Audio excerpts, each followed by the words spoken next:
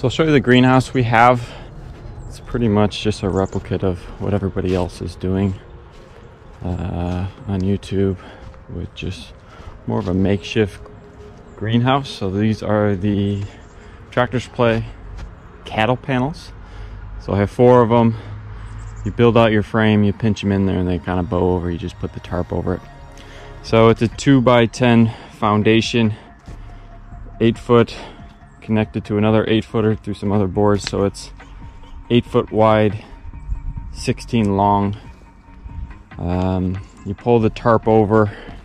You got to make sure you have the little foam pieces, because at the edges of those cattle panels, the bars aren't flush. They actually poke out, so they'll actually poke through your tarp, so you need to have that. And you pull it as snug as you can. We just kind of pinched it in with a furring strip and just pulled it over on the other side and just made use of it. So framed out the door, nothing different on the other side. So I'll show you one variation that we did on our end, just to make it more useful.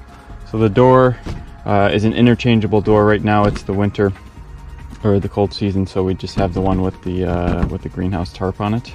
But this does switch out to one that has screen, so you have airflow when it gets hotter. Okay, so here it is. So they are raised beds boarded up by wood, 2x6s.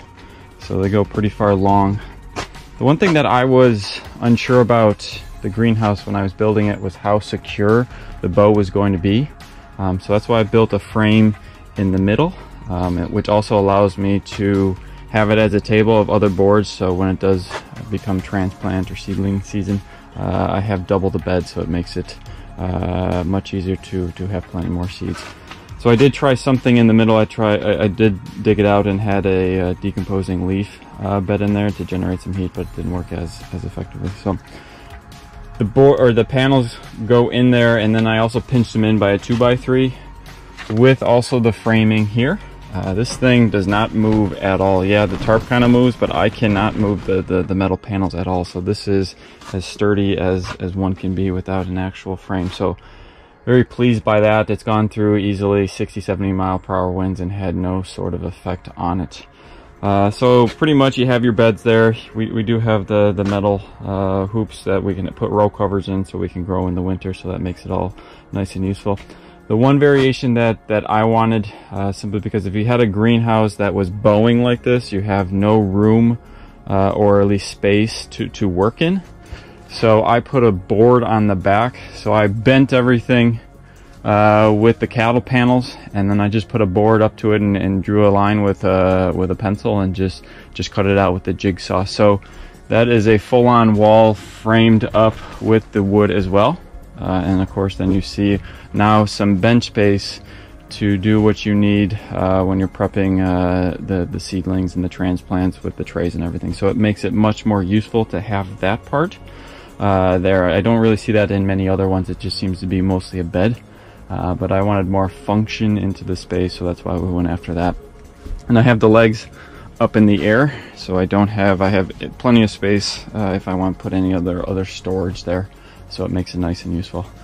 We do also have a window. Most people use that other pop-out window that does open up with the heat.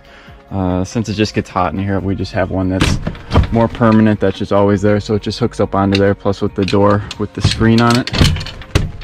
That's how we have it aired up. Since I do have the tarp pinched in, I don't have the ability to kind of flip that back up. So I'll show you the back on what that looks like with the wood. It was pretty straightforward once you got out the outline of it. So that's the back of it. It's just the certain type of wood from Home Depot. Just got it, and just used furring strips just to pinch in the plastic from it, and then we just sealed it. So nothing too difficult about it. It's just 2 pieces of wood that interlock here, and I was just playing Legos to fit everything else in the other spaces, and that gives it even more rigidity. So that's all tied in to the cattle panel frame, so at least you have one formal wall that will lock everything in, plus gives you that other function of having space to work with. So like I said, this was just going off of what everybody else is doing on YouTube, and this is my version of it, so it works very well.